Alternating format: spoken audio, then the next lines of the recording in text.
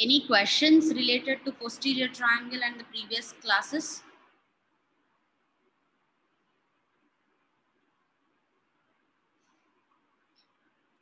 Okay, so let's go ahead.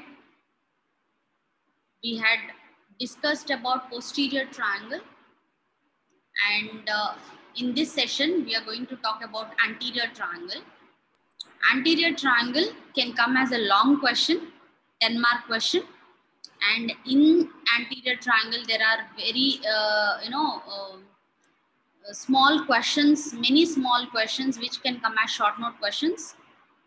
Also, out of anterior triangle, only carotid triangle can be asked as a long question to you. So you have to keep in mind that it's a part of anterior triangle and it can be asked separately also. Okay, so long question is expected from this unit or the chapter. Now in this particular picture, we already seen that the neck is divided into two sides by the midlines, and we had seen that the one half of the neck is again divided by sternocleidomastoid. Okay, sternocleidomastoid into two triangles. This is the anterior triangle, this is the posterior triangle. Okay, in last class we had seen about the posterior triangle. Today we are going to study about anterior triangle. Now let us understand what are the midline structures first.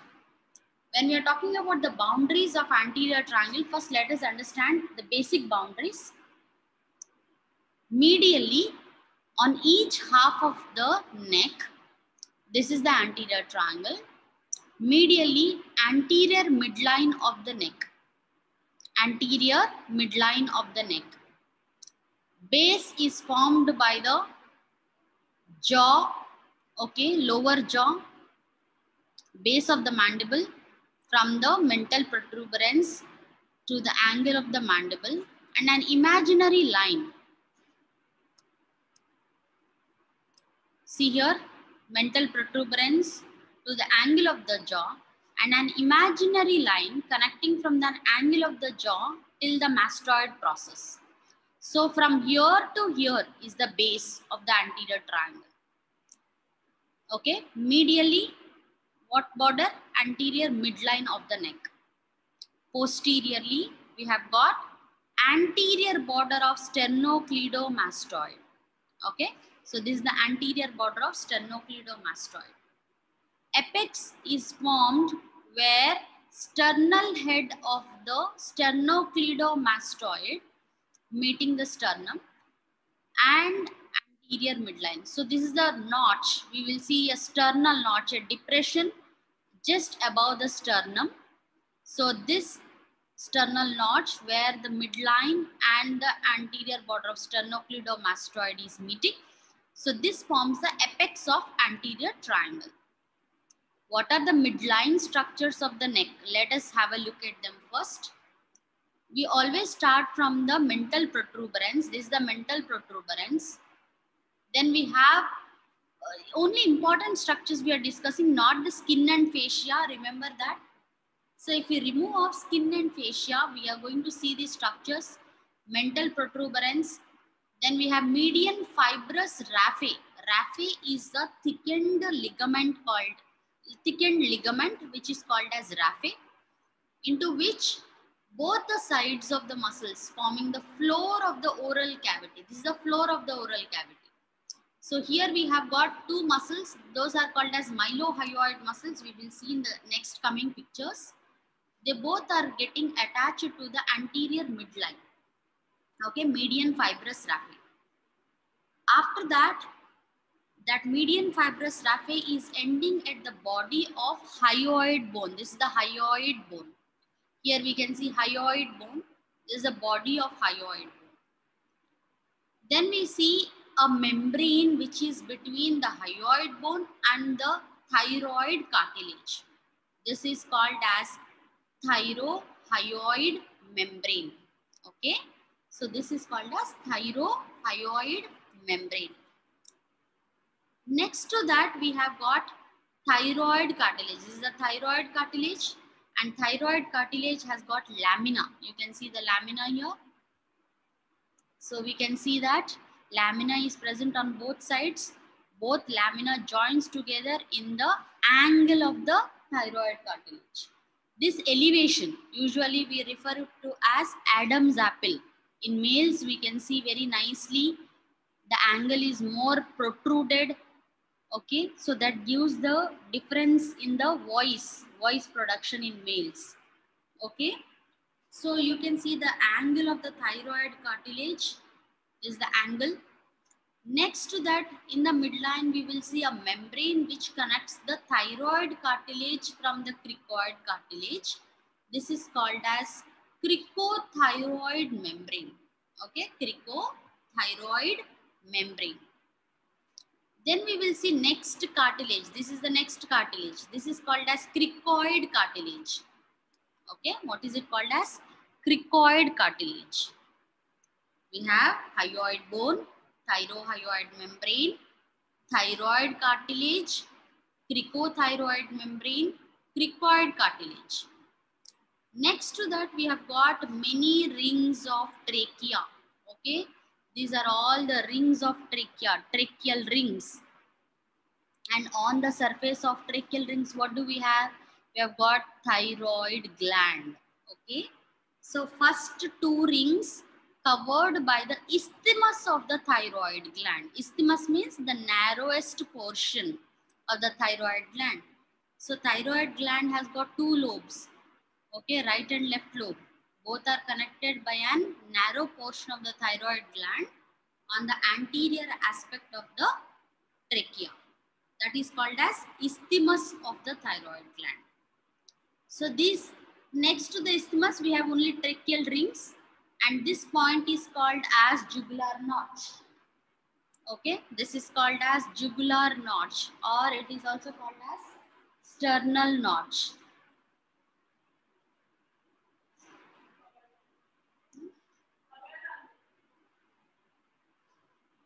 Excuse me guys, 1 second. Okay, so this is the midline structures of the neck region. So it starts from the mental protuberance till the jugular notch. See here at the jugular notch or the sternal notch, it is not covered by any muscle, any structures or vessels. So here this is the free area where you can directly approach the trachea. So when a patient is in coma or cannot directly breathe, so that time we need to do an tracheal intubation. Tracheal intubation means when the nasal cavity and the oral cavity is completely blocked and the person cannot breathe. So that time we are making a small slit in the trachea and keep an tracheal tube inside and give an artificial breathing from outside. Okay, so this is called as tracheal intubation. So this can be done at this region, at the jugular notch, where the trachea is very superficial. Okay, so I hope all of you are clear with the midline structures of the neck. Any questions still here?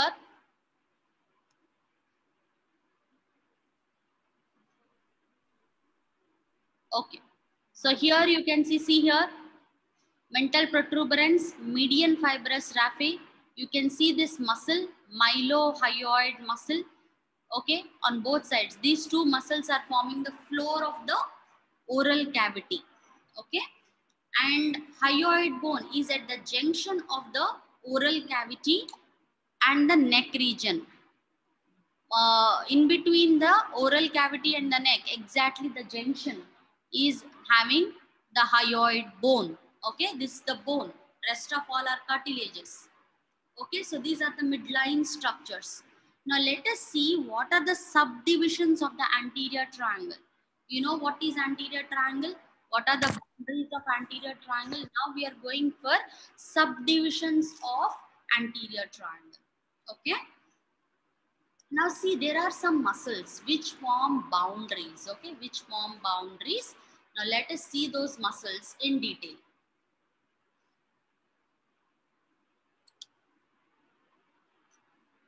These two bellies are called as digastric muscle. Okay, we have got two bellies. that is anterior belly of digastric and posterior belly of digastric. Two gastric bellies. So two bellies are there for this muscle. What are the muscles? Anterior belly of digastric, posterior belly of digastric. Okay. Then in the posterior triangle, we have already seen this muscle, if you remember. This is the omohyoid muscle. Okay, the red colored area, that is the omohyoid muscle. It has got two bellies, superior belly and inferior belly. Inferior belly is going to the posterior triangle, dividing it into occipital triangle and the subclavian triangle. Now superior belly is present in the anterior triangle. Now see here, this anterior triangle is subdivided into four small triangles. Okay, what are the four small triangles? We will see that now. What you can do, you can draw these diagrams and you can label them. You will understand what are the diagrams, how these triangles are divided. If you have textbook with you, you can open your textbook and look into the pictures of the textbook. Okay, see here, what are the different triangles? We will see that. Now first let us understand this triangle. Okay, the triangle which is present between the two bellies of digastric and the base of the mandible. This is the base of the mandible, anterior belly, posterior belly. So this is one triangle. Okay, so this is called as digastric triangle, or it is also called as submandibular triangle. Okay, what is it called as? Digastric triangle or submandibular triangle.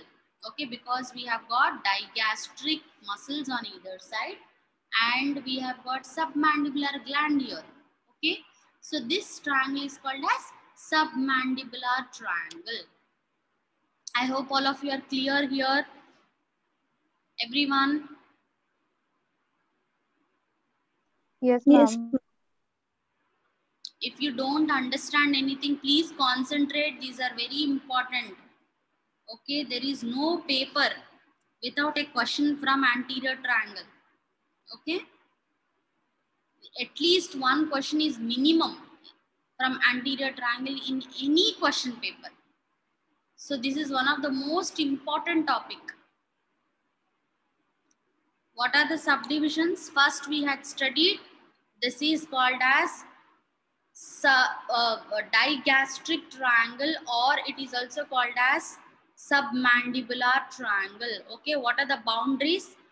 Antero-inferiorly, means inferior means below. So this is, and or you can just say anterior also. Anteriorly, anterior belly of digastric. Posteriorly, posterior belly of digastric. Base is formed by the base of the mandible.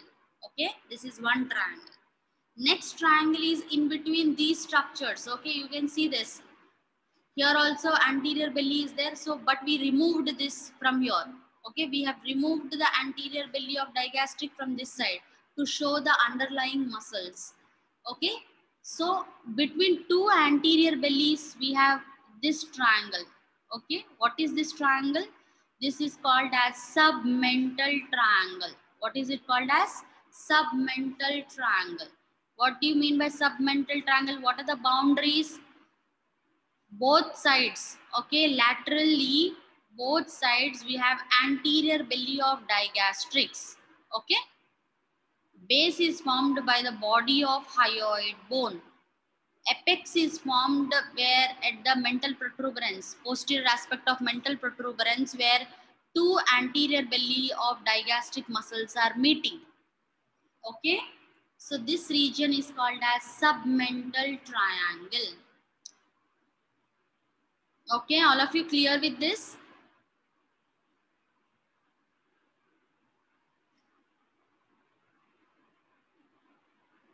Guys, answer. Clear with the submental triangle? Yes, Yes, ma'am. ma'am. Yes, ma'am. Okay. So submental triangle, digastric triangle, and next you have studied these muscles. Okay, see here. Omohyoid, superior belly and inferior belly. Now between the posterior belly of digastric, superior belly of omohyoid and sternocleidomastoid, okay, anterosuperiorly, superior belly of digastric, sorry, posterior belly of digastric, antero-inferiorly. That means what we are doing, we are just studying anterior border, posterior border. In anterior, we have two parts, antero-superior, antero-inferior. That's it. Okay. Antero-superiorly, what do we have? We have got posterior belly of digastric muscle. Antero-inferiorly, we have got superior belly of omohyoid. Posteriorly, we have got anterior border of sternocleidomastoid. So this triangle is the most important triangle. Why? Because all our structures are here. Okay. This triangle is called as carotid triangle. Okay. What is it called as? Carotid triangle. Next, we have this region from the anterior midline. Okay, anterior border of sternocleidomastoid and superior belly of omohyoid. Okay, so from here, this region. Okay, so this is called as muscular triangle. Okay, what are the boundaries of muscular triangle? Anteriorly, we have got anterior midline of the neck. Posterior superiorly, now we are talking about posterior border. Okay, this is the posterior border. In posterior border, we have superior and inferior. Okay. So postero superiorly, superior belly of omohyoid. Postero inferiorly, we have anterior border of sternocleidomastoid. Okay. So this is called as muscular triangle. Okay. What is it called as? Muscular triangle. So in anterior triangle, basically anterior triangle is divided into four different triangles. What are the four different triangles? Submental triangle, submandibular triangle, okay, carotid triangle, and muscular triangle. Okay, so these are the four separate triangles in anterior triangle. All of you are clear with this? Ma'am, can you please repeat all the triangles? Submental triangle. Okay, this is the submental triangle. This region is called as digastric triangle or submandibular triangle. This region is called as muscular triangle, and this region is called as carotid triangle. Okay, clear? Yes, ma'am. Okay.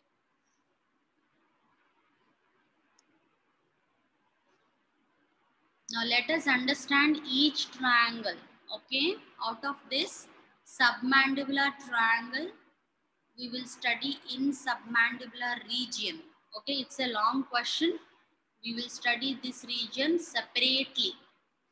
Okay. Now submental triangle. We'll go back. This is a submental triangle. What are the boundaries? Anterior midline, or you can say the space between the two anterior bellies of digastric. Okay. Base is formed by the hyoid bone. Apex is where two anterior bellies of digastric are meeting at mental protuberance. Okay, sorry, not mental protuberance, symphysis mentae. Okay, symphysis mentae. Now, what is the roof floor? All triangles you are going to write what is the boundary, what is the roof, what is the floor, and then contents. What is the roof? Roof is formed by skin, superficial fascia. Okay, superficial fascia contains cutaneous nerves. Which cutaneous nerves are coming in anterior triangle? Transverse cervical cutaneous nerve, right? And a small portion of supraclavicular nerves and greater auricular nerves. Okay, great auricular nerve. So these are the cutaneous nerves. In posterior triangle, we had studied that. There are 4 cutaneous nerves. Out of that, 3 cutaneous nerves also supply the area of superficial fascia and skin in anterior triangle. Okay, and some small lymph nodes. Okay, in superficial fascia, we have cutaneous submental lymph nodes. After that, what do we have? After clearing that, once we remove skin, superficial fascia, then we get deep fascia. What is the deep fascia called as here? Investing layer of deep cervical fascia. Okay, investing layer of deep cervical fascia. So that forms the roof of the triangle. Once we remove off, the roof is same. For all the triangles, roof is same. There is no difference. Okay. Then comes, once we remove the roof, then we enter into the triangles. We will see the floor of the triangles. Okay. So first let us understand the floor of submental triangle and digastric triangle. In submental triangle and a part of digastric triangle together, we can see this muscle. Okay, the fibers are directed towards the midline. Okay, so this is called as mylohyoid. Mylo refers to the mandible and hyoid bone. Okay, so these fibers forms the floor of the submental triangle and a part of submandibular triangle. Okay, clear? Submental triangle, roof, floor, everyone clear? Yes, ma'am. Then what are the contents of submental triangle? We have got submental artery. Okay, submental artery and vein. Submental artery and vein, these are the branches and tributary of facial artery. Okay, all of you had seen facial artery in the face. So from the facial artery, when the facial artery is entering into the face, it gives off submental branches. So these submental branches go to this region and supply the submental triangle. Okay, and a little bit lymph nodes are present here. Okay, whenever you have cold and cough, the submental and submandibular lymph nodes get swollen, right? So that is the content of submental triangle. All of you clear with submental triangle? Yes, ma'am. Yes, ma'am. If the question comes anterior triangle and subdivisions, okay, question might be like this. Describe anterior triangle, its boundaries, and describe carotid triangle in detail. Okay, so that can be a question. Or else, the question can be directly like describe boundaries, contents of carotid triangle. So submental triangle, you might have to write the boundaries and contents in one word answers.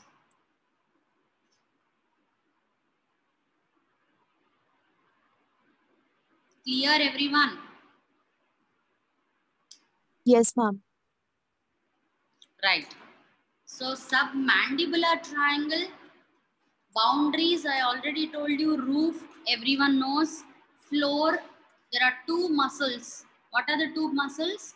We have got mylohyoid muscle, and deep to that we have hyoglossus muscle. What is it? Hyoglossus muscle. See here, what did we do on this side? We have removed off mylohyoid muscle.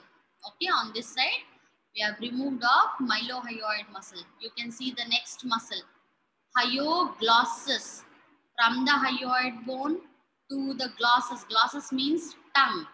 Okay, this muscle is going to the sides of the tongue from the hyoid bone. So these 2 muscles, mylohyoid and hyoglossus, will form the floor of the submandibular triangle. Okay, So these are the two muscles which forms the floor of the submandibular triangle. I hope all of you are clear with it. Then the contents of submandibular triangle. Basically here from the neck region, what we can see that submandibular gland is present. Okay, submandibular gland and submandibular lymph nodes along with the facial artery. Okay, along with the facial artery. So these are the main contents, but there are many other contents if you just go deep to it. Okay, that is submandibular region. We are not just studying submandibular triangle, we are studying entire submandibular region. That means we are extending, going deeper backside and trying to study what are the various structures related to submandibular gland. Okay, so that we are not doing right now. What you need to know is just the boundaries and contents which we can see from the neck region. That's all. Okay, then next, what is the next triangle? This is the next triangle, that is muscular triangle. Muscular triangle is easiest. We have got only muscles. Okay, what are the muscles which are present here? These muscles are called as strap muscles of the neck. What are these called as? Strap muscles of the neck. Strap muscles means what? Which are like strap. Okay, straps means the straight muscles which are long, okay, which doesn't have any breaks. These are called as strap muscles of the neck. Okay, what are the muscles do we have in the strap muscles? See here, from the sternum to the hyoid bone. Okay, this is called as sternohyoid. Okay, what are these muscles called as? Sternohyoid, from the sternum to the hyoid bone. Okay, lift this. We get next muscle, sternothyroid. Okay, see here on this side, what did we do? We removed off sternohyoid muscle. This side, we removed off sternohyoid muscle. Then we can see next group of muscles, sternothyroid. Okay, till the thyroid cartilage, from the thyroid to hyoid, thyrohyoid. Okay, what is it called as? Thyrohyoid. So what are the strap muscles? Sternohyoid. Lift the sternohyoid. Then we can see sternothyroid and thyrohyoid. Okay, all of you, I hope you are understanding. I hope you are all listening to it. Okay, what are the muscles we will see here? Only contents of these triangles are muscles. That's why this triangle is called as muscular triangle. Okay, what are the contents? Sternohyoid. Lift that, we will see sternothyroid and thyrohyoid. Okay, so these are the strap muscles of the neck. I hope all of you are clear. Did you understand this? Yes, ma'am. Next, the carotid triangle. Okay, this is a long question. What are the boundaries of carotid triangle? All of you look in your textbook, see the presentation. Okay, what are the boundaries? We already had seen the boundaries. Anterosuperiorly, we have got posterior belly of digastric. This is the posterior belly of digastric. Along with this muscle, we have this muscle. In dissection hall also, you can see this muscle. Okay, stylohyoid. What is it? From the styloid process to the hyoid bone, we have this muscle, stylohyoid. What are the two muscles? Posterior belly of digastric and stylohyoid. Okay. Then antero-inferiorly, we have got superior belly of omohyoid. Sorry, not digastric. Superior belly of omohyoid. Okay, this is inferior belly. This is superior belly. So antero-superiorly, antero-inferiorly, we have these muscles. Posteriorly, we have anterior border of sternocleidomastoid. Okay, this is called as anterior border of sternocleidomastoid. This is the triangle. Which triangle? Carotid triangle. In dissection hall, you are supposed to look at this triangle. Okay. First, find out these borders. Identify the borders. Locate the carotid triangle. Look for the strap muscles. Look for the muscles which are forming the floor of submental and submandibular triangles. Once this is done, what we will do next? We will try to cut the sternocleidomastoid from its origin and reflect it upwards. Okay, we are cutting it and removing it upwards so that we can see the contents of carotid triangle in very much detail. Okay, fine. So this is how we have to proceed for dissection. Now, once we reflect this sternocleidomastoid, then only we can see the contents of carotid triangle in detail. What are the contents? Now, look at the contents. We have one basic structure called as carotid sheath. What is it called as? Carotid sheath. Carotid sheath is a short note question. Very, very important short note question. Okay. What is the carotid sheath? We will discuss that later. Okay. What are the contents of it? We will see it. That means if I have to see the structures in the neck, which structures? Carotid artery, main vessels of the neck. What I have to do? I have to cut the carotid sheath, which is covering these great vessels, reflect the carotid sheath, then only I can see these vessels of the neck, great vessels of the neck. What are the great vessels? Carotid sheath contains carotid group of arteries. Okay, what are the group of arteries present? Carotid group of arteries. In that we have external common carotid, internal carotid. We will discuss that after this. Okay, right now just understand that what do we have inside carotid sheath? We have got carotid set of arteries. Then we have internal jugular vein. This structure is called as internal jugular vein, big vein. Okay, so an artery and a vein, a big vessels, these are present in the neck. Between these two, what you are supposed to do? Just separate, give a space between these two structures. Then you will see 10th cranial nerve. What is the 10th cranial nerve? Vagus nerve. Okay, vagus nerve. So these are the main contents of the carotid sheath. What are the contents? Carotid set of arteries, internal jugular vein, and we have got vagus nerve. Okay, artery, vein and nerve. These are the contents of the carotid sheath. All of you clear till here? Yes, ma'am.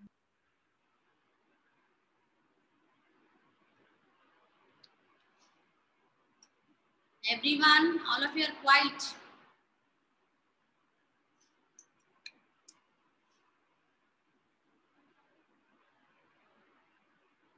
Are you listening? Yes, ma'am. Yes, ma'am. Yes, ma'am.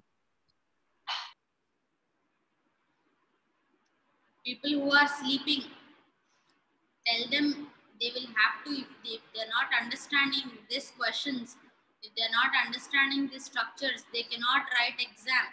It's going to be very difficult.